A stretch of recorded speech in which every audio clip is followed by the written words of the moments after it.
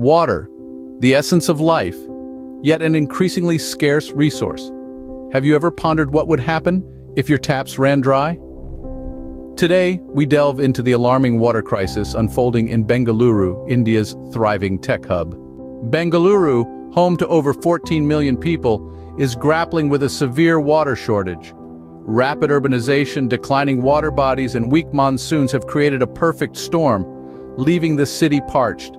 The borewells are running dry, and the city's inhabitants are reliant on water tankers to quench their thirst. Climate change, urban growth, and lack of adequate water infrastructure are exacerbating the crisis. The city's low-income communities, such as Bangalore, bear the brunt of this crisis.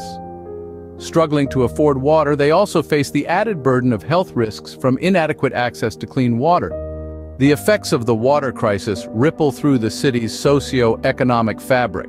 Reduced water usage is not just about shorter showers or less frequent laundry, it's a matter of survival. The economic strain is palpable, and political blame games are in full swing. Experts warn of a grim future. As temperatures rise, the situation is expected to worsen. The water crisis in Bengaluru is not just a local issue, it's a stark reminder of the global water crisis that's brewing. In conclusion, Bengaluru's water crisis is a wake-up call to the world. Rapid urbanization, climate change, and inadequate infrastructure are leading us down a path of water scarcity.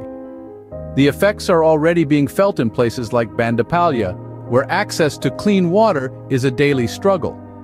This situation underscores the urgent need for sustainable water management practices, robust infrastructure, and climate action.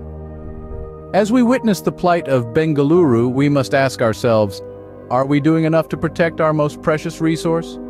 Remember, the next city to face a water crisis could be yours.